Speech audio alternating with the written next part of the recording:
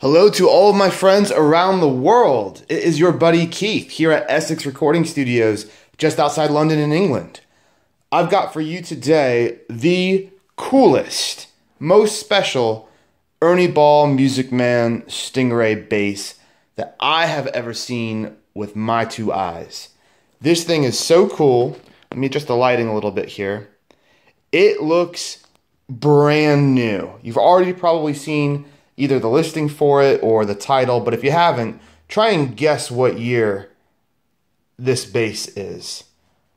Gorgeous bird's eye maple neck. Up and down the whole thing. I've never seen a neck like this on a bass. But this is a 1988 bass, and it's just in incredible condition. Everything on the guitar, all of the hardware appears to be totally original. You've got the Music Man bridge there. Let me focus. There we go. And you can see that serial number lurking between the saddles. It's 027070. That's the serial number. These are all nice and intact.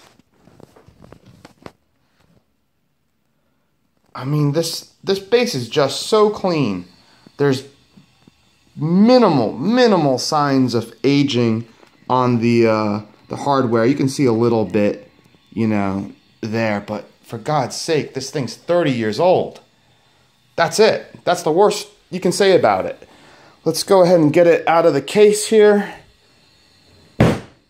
and show you the back. This thing is beautiful. I've had a few people ask me who saw pictures of it. They said, Keith, what is the green thing on the back? Well, we got this from a guy who was a meticulous collector. And this is a piece of felt to protect from buckle rash. So there is no buckle rash on this. There's not even buckle rash on the felt. The thing looks like it's never been played and has just sat in a case for 30 years. I don't see a single mark or ding or scratch anywhere on it. And that's why we do this video, so that you can see it for yourself. Every angle of this beauty. I love this natural wood grain. Totally gorgeous.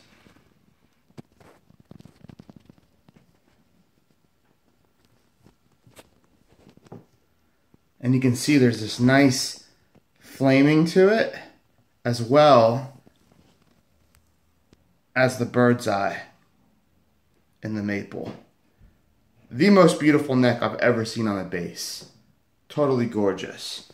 And these are the Music Man tuners. Really nice fine craftsmanship on the machine work there on those gears.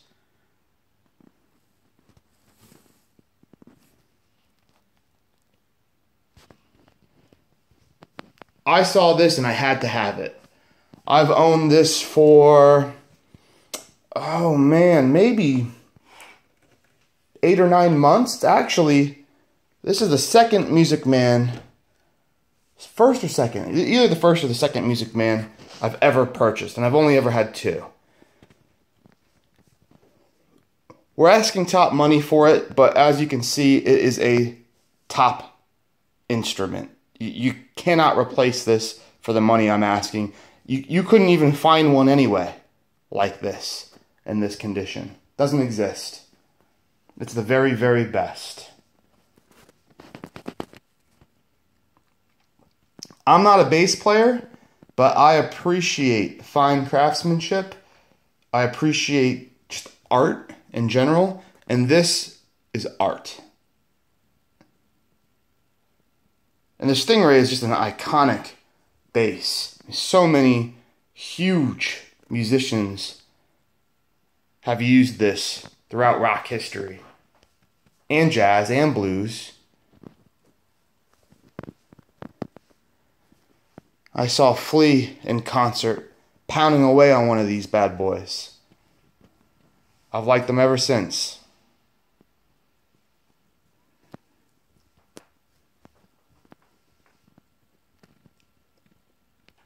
We may have a 78 Music Man bass coming. Stingray, I believe.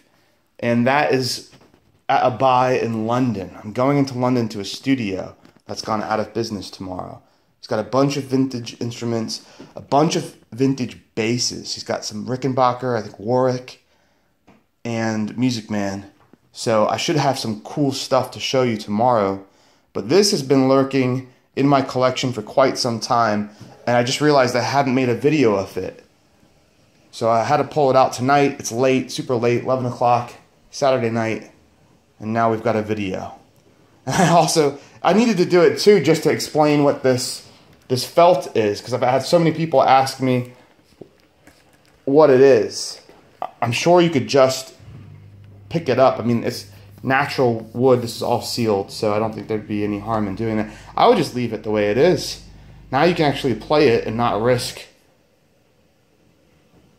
putting any damage to it. Even these back plates, there's virtually no wear or corrosion on them. You know, they look very minimal.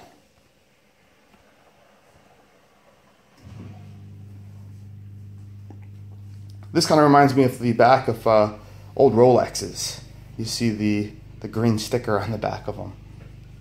Could do your own little mini golf. Of course, you get bored. I guess you could do that too. Alright guys, that's it. You have a really good idea of what this looks like in person now.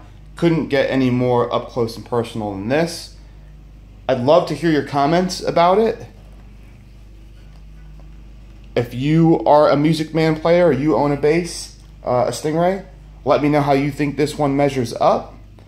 How you think the vintage ones compare to the new ones.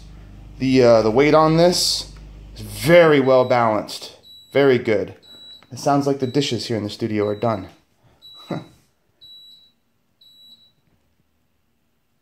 Yeah, so really curious to hear what you guys think. Leave lots of comments. Please subscribe to the channel, guys. Your subscriptions are what's keeping me going. It's why I keep getting these. It's why I keep posting them. And I just love waking up, going into the analytics for the channel and seeing all these people from all over the world watching these videos, leaving these comments. We are over 1,000 people a day. It's kind of crazy. This channel's only a few months old.